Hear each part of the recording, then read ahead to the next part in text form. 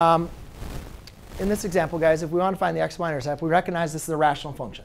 So to find the x-intercept, I'm going to make my life easy. I could put y equals 0 and do all the work like I already showed you. But we can also see that negative 4x plus 5 is equal to 0. So therefore, finding the answer without showing my work, subtract 5 divided by negative 4, I get a positive 5/4. To find the y-intercept, I'm just going to take my constant over my constant, right? 5 over negative 1, so I can see y is equal to a negative 5. Vertical asymptote, again, is the values that make the denominator equal to 0. Be careful. Yes, question? Remember, the y-intercept is when x is equal to 0, right? Yeah. So if you plug 0 in for x, that goes to 0, that goes to 0. You're just left with 5 over negative 1. Oh. That's why I told you, like when we did that first time, like it's always just constant over constant. Vertical asymptote is the values that make the denominator equal to 0, unless they get divided out. However, I look at this. Am I really going to be dividing anything out? I can't really factor these any further, right? So we're good. So we're just going to set the denominator equal to 0 and solve. The problem is, what the heck is the horizontal asymptote? So up to this point, you actually didn't need to be in class up to this point, because we've already discussed how to find the x-intercepts. That's when y equals 0. We've already discussed how to find the y-intercept. That's when x is equal to 0. And we've already discussed how to find vertical asymptotes. So you've already know how to do everything up to this point, right? But now we got to say, well, how am I going to find this horizontal asymptote? The only way that we learned how to do horizontal asymptotes so far is by understanding the parent graph and transformations, right? Yes. I did make this one. So therefore, what I want you guys to look at in this case is, well, all this is a fraction. And a fraction represents what operations? Addition, subtraction, multiplication, or division? Division. So therefore, can I divide 2x minus 1 into negative 4x plus 5?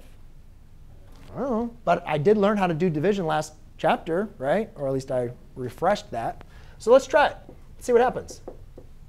I mean, let's pretend I'm like taking a quiz. I mean, I have no other options. Like, might as well try it. So we say, all right, how many times does 2x divide into a negative 4x?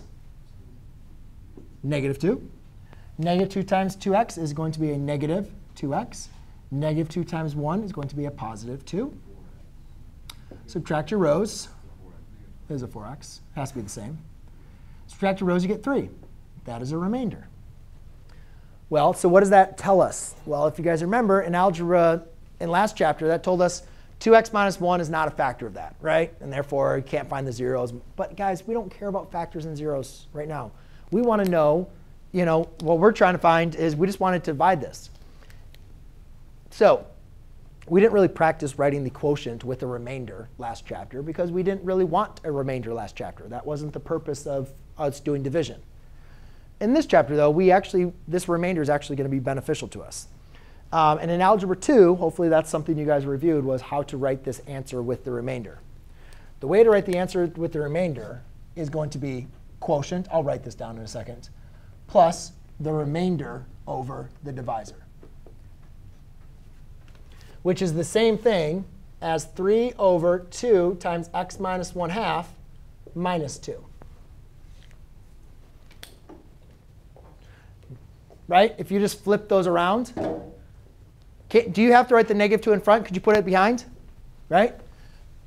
Remember, when you have a b, factor it out, right? What do you guys recognize? Where's this? So now it's in reciprocal form. I just transformed the graph from rational to reciprocal form. That's helpful to me because, one, I can recognize the transformations. What are the transformations? What's the horizontal transformation? 1/2 to the right. So if the vertical asymptote was at 0, now it's at x equals 1/2, which I already knew, right? What about my my vertical transformation?